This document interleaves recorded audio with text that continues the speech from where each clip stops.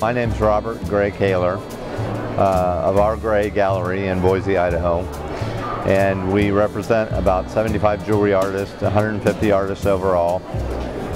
We've had our store for 26 years now. I've been designing for 36 years. This is my wife, Barbara. Hi. Would you like to introduce yourself? Hi, I'm Barbara Kaylor, co-owner of our Gray Jewelry Gallery in Boise, Idaho. That's a good question. A lot of our artists have, I've done trade shows with, I've networked with through Snag. So they've become friends, and then we carry their jewelry. Many artists we find at trade shows, most everything is made in the USA.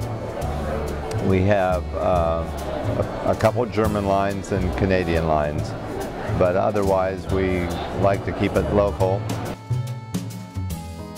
I always joke that Idaho is an island because we're pretty much 300 to 400 miles away from any major city.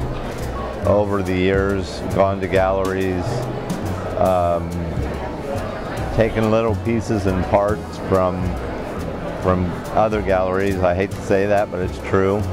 There's no new design under the sun. So Barbara's really good at designing interiors, and I have visions. We wanted it to be over the top, and in my opinion, it is one of the nicest galleries in the United States. I'm a little biased, but we put a lot into it, a lot of thought, a lot of work. Much of it was our own work, so a lot of details. Everything's in the details. We have stairs that go up to the second level that are all backlit, that turned out really beautiful in the gallery.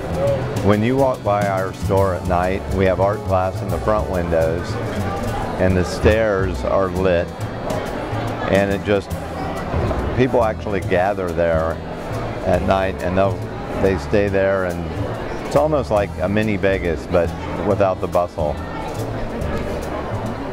And you can't gamble.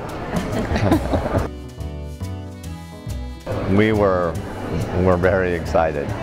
We worked hard, so we thought we had a shot at it, but you know, there's a lot of competition out there, and quite frankly, we had this great gut feeling that we were going to be a contender, but you never count on winning until you win.